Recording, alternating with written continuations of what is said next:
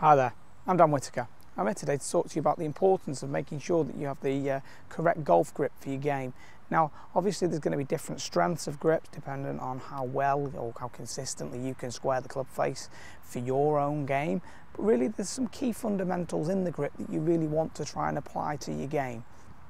Now, I like to see the golf club lying diagonally across the fingers, okay?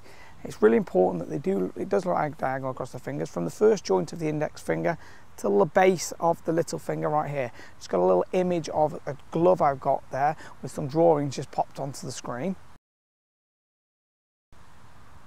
Now you can see there that that's going to give you the idea of where those lines would be drawn on the glove. So what we're trying to do is to get the club to sit diagonal across the fingers.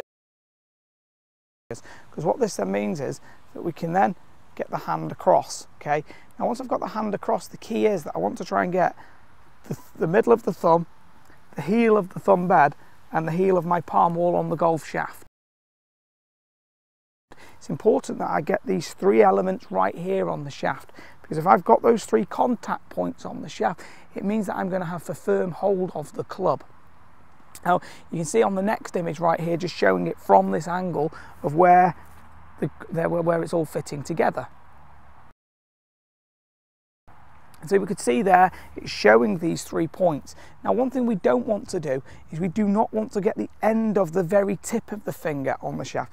We could see how this ends up lifting the palm off the club right here. If the palm comes off the club right there, what happens is it's very difficult, or the heel pad of the thumb is off the shaft there, and I see a lot of people with a very high knuckle on the left hand. It becomes very difficult to get the correct wrist cock. See it halfway back here? I've only got the golf club not even close to 90 degrees. Well, if I get the middle of the thumb, so the actual tip of the thumb itself is off the shaft, then all of a sudden, as I take the club to halfway back here, I can get the wrist cock, and I've now got it at full 90 degrees right here. I believe this is vital for what you want to do in your game. If you get this at 90 degrees here, suddenly you're going to be in a much better position to control the golf club and get width at the top of your golf swing. Now, once we've got this in place right here, then the back of the hand will be somewhere close to about a 45-degree angle, okay? So you want to be able to see 2, 2.5, 3 knuckles, all dependent on what preferences it is for your own game, how you want to see the club delivered, how you like to feel the club face through the ball. Next, what you want to be aware of is that the area here between my thumb and the side of my palm creates a little muscle right in here, okay, when it's together. So I've closed this gap, so we can see that gap closed right now on an image. Now we can see there it's closed. Now there's a cool little bit when we do this. What this does is it activates a muscle. Well, the muscle goes and creates a linkage up underneath the depth of my armpit. Now when I put my right fingers underneath my armpit here and I keep this apart, there's no pressure created. Now as I connect it right here, I can feel how the extreme upper left armpit connects against the side of my pectoral muscle and also the side of my rib cage. And what this is doing, this is creating a connection in the grip that will help to connect my left side in the backswing. I think this is going to be vital for what you're wanting to do. So you get the connection from the grip all the way through the golf club, so you're going to end up with a very connected, synchronized and matched golf swing. So it's very important that you get that part of the grip right. Next, what we want to do is once you've got the left hand in position, what we're wanting to do is get the lifeline of the right palm. So if I make my hand like this, you can see it creates like a little sleeve or a little U. Now what I'm going to do from there is I'm going to try and make sure that that little sleeve goes straight over the top of my left thumb. Okay, then I will close the fingers on, okay, and I'll make sure that I'm not grabbing on with the right index finger, it's just sat next to the side of the shaft. So what's happening is the right palm is pushing down on the left thumb. There's 2 reasons for this. As I set the club in the backswing here, it allows me to get the correct wrist cock.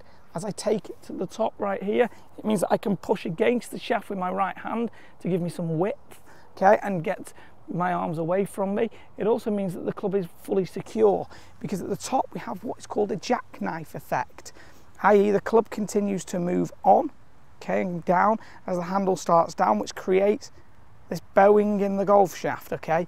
Now if we don't have hold of the club properly So i.e. we don't have these pressure points in place and we don't have the right palm pushing on. Effectively, what can happen is the club can move and create a gap here. That will then create holes in your grip or create a bit of a throwaway and over the top move as you re-grab the golf club on the way down as it comes out to win, and you end up being very inconsistent. You end up adding loft and coming out to win on your strike. So it really makes things quite difficult in terms of, from a consistent standpoint of striking the ball properly. I think that you'll get a lot of benefits out of making sure you get this grip correct, because I think that there's so many benefits to it. One of the other things is we don't want that right index finger grabbing onto the shaft when it's slightly loose to the side, because on the way down that golf shaft moves against that index finger so we can feel that load, and this will then allow us to get some shaft lean at impact right here so that golf shaft is loading against it. If we're pushing off with that right hand, we'll tend to get a bit of throw away through the ball, maybe create a slight scooping action through impact. Now, I hope you've enjoyed this video from me. Please subscribe to my channel. You'll see lots of interesting information coming up on there.